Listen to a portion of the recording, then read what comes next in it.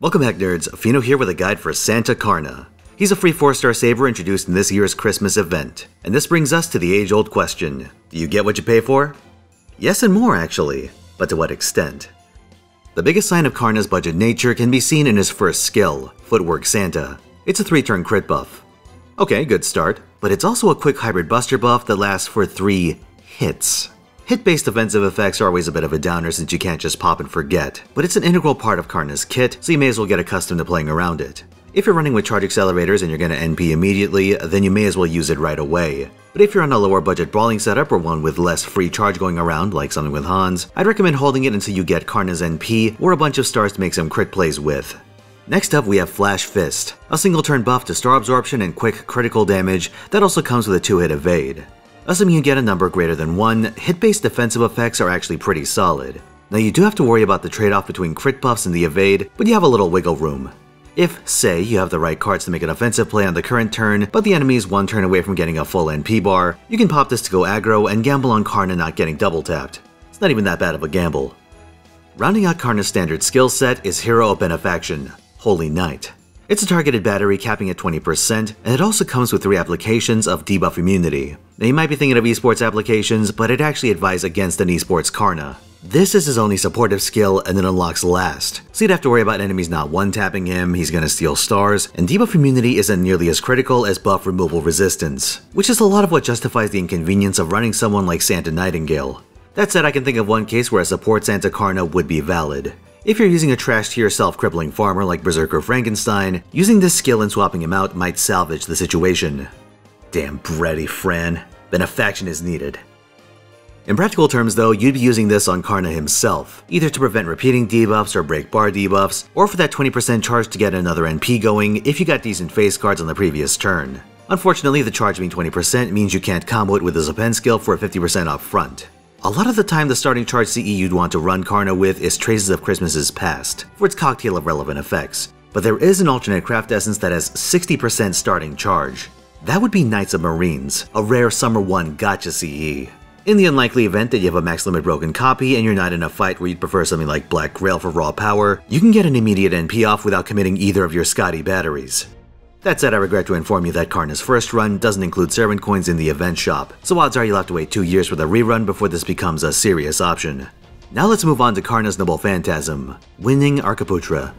It's a single target quick attack that preemptively removes Guts and increases his quick performance, with the latter being tied to overcharge. Now Guts removal is very niche. A lot of the time the really nasty Guts effects are box buffs, they're unremovable, and the ones that are removable tend to be small potatoes. Double tapping with face cards is a pretty easy alternative. I also want to point out that the most infamous gut-spamming Lancer also has a multi-hit evade, something Karna doesn't have an answer to. You see, using Santa Karna has 2 dimensions to it. On the basic level, he's a class and a card type. A beat stick. Especially if you missed the Vegas summer event, he's gonna be someone you just throw into a party if you need to tangle with a Lancer boss. As your account develops, you may acquire one or both Scotty variants, giving your attacks a lot more punch, and giving you enough charge to nail your enemies with multiple NPs. If you have any affinity for Santa Karna or other quick attackers, they should be a high priority for you. The other dimension is figuring out what counter effects to pair him with. For instance, if your opponent is spamming evasion or invuln, you can run a command code like Fine Sword to get a quick card through. Alternatively, you can run servants like Calamity Jane with a Star Dump, or Sherlock with Kaleidoscope to donate that effect, or even Sweet Crystal as your craft essence. If the boss spams buffs, then you can run the various buff removal codes to suppress their damage or defenses as needed. These 2 dimensions come together in restricted challenge quests. Sometimes they're exhibition quests like in the Neurofest equivalents, and other times they take the form of super recollection quests that run you up against extremely powered up versions of Lost Belt bosses. A common element in these super high difficulty fights is that they prevent you from running duplicate servants, meaning you can't run Saber Hokusai with your own Gastoria and a support Gastoria. However, Quick is in a unique position where they have 2 charge supports who do similar things, but these have different servant IDs, meaning you can run the Scotty system anyway. And in fact, Ruler Scotty's introduction is a big boon in general to Karna since she incorporates both an attack buff and a degree of Buster support on top of her quick effects. Not only does Karna have a pair of Buster cards in his deck and generates copious amounts of stars to use them with, but he even has a passive dedicated to Buster crit damage. Another thing to note about these fights is that they often pit you against divine enemies, and this means you can pair Karna with another welfare servant, next year's Santa Martha, in order to give him a massive anti-divine buff to try and hit damage thresholds. Well, if you're stuck with regular Scotty, I have 2 pieces of advice. Firstly, consider Golden Sumo and Karna to get some kind of attack buff going. Secondly, try running your Skies with Stardom CEs. It might seem counterintuitive given how he's a quick attacker, but because he has hit-based buffs, you really want to plan for the possibility of pulling both his quicks on turn 1. Now while Karna has plenty of potential and there's no excuse not to get him, he's got some pretty stiff competition in the Saber class. Firstly, as a general-purpose Saber, Hokusai has a pretty big advantage. She naturally does more damage on her NP, and as an arts attacker, she gets better mileage out of Black Grail than he does. Secondly, there's a really good 3-star quick Saber in the form of Julius Caesar. Not only does he have a solid skill set, but his NP does similar numbers, only 1,000 less after his strengthening.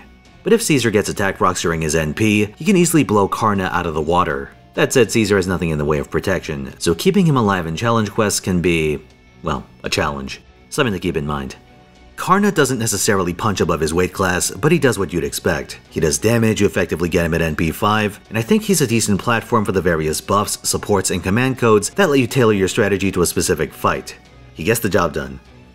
Thanks for watching. Like if you found this video useful, subscribe for more, and come watch me at twitch.tv/Finotaisen where I stream every weekend, 3 PM Pacific time, Friday through Sunday. If you want to scope out Karna's competition, I have another guide on Saber Hokusai that you may find interesting. Till next time.